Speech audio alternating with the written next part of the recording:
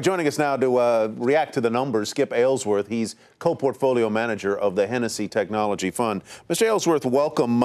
Take your choice. Which one do you want to start with here, Google or Microsoft, and what did you think? Well, on the big picture, probably a little disappointed in both. Let's look at Google, though, because I think when you peel back the numbers here, there were some positive things for the future. One of those is research and development, or CapEx, which is an expense, which kept revenues down or profits down. For Google, up about 30% this quarter. So an additional $400 million spent on R&D and CapEx. Second major issue of a positive nature is the headcount shrunk, almost 9,000 employees. And so these are two positive elements for the future. On the negative side, oh, go ahead. Go ahead. I was going to jump in, Skip, and ask you about Microsoft. What happened with Microsoft, and especially just coming off of this massive reorganization that they announced last week? They have all of these product offerings. Do you see anything here that says that Microsoft has a vision for where they're going for growth? Well, I think, as the CEO said, it's in these new services cloud-based offerings.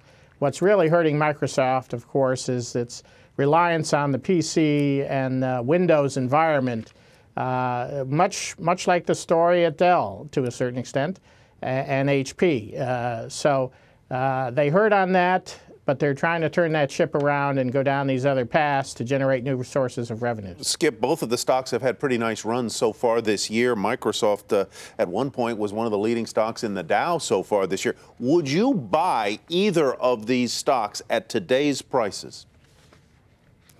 I think that, well, from an individual standpoint, it's really your focus on the future. And I would be more positive on the Google side than I would be on the Microsoft side. All right, and so I would buy the Google. You would buy Google and I know you have Google in your portfolio. Would you be buying it at $873 today? Buying more? I would. Anytime you have a price decline like there was after market, it's a good time to add to positions, as long as you have a long-term outlook. All right, and real quickly, you know, we've seen the stock market hitting all these new highs, but the technology stocks have been holding back a bit. Just generally on tech stocks, you run a tech fund. What is your view on what's going on with tech overall? Well, on the big tech names, it's very hard to see this consistent growth just because the numbers are so large. For both Microsoft and Google, a little shift of, quote, $1 billion is just a small percentage. I think the opportunities in the small cap sector will provide, might be more rewarding from an appreciation standing.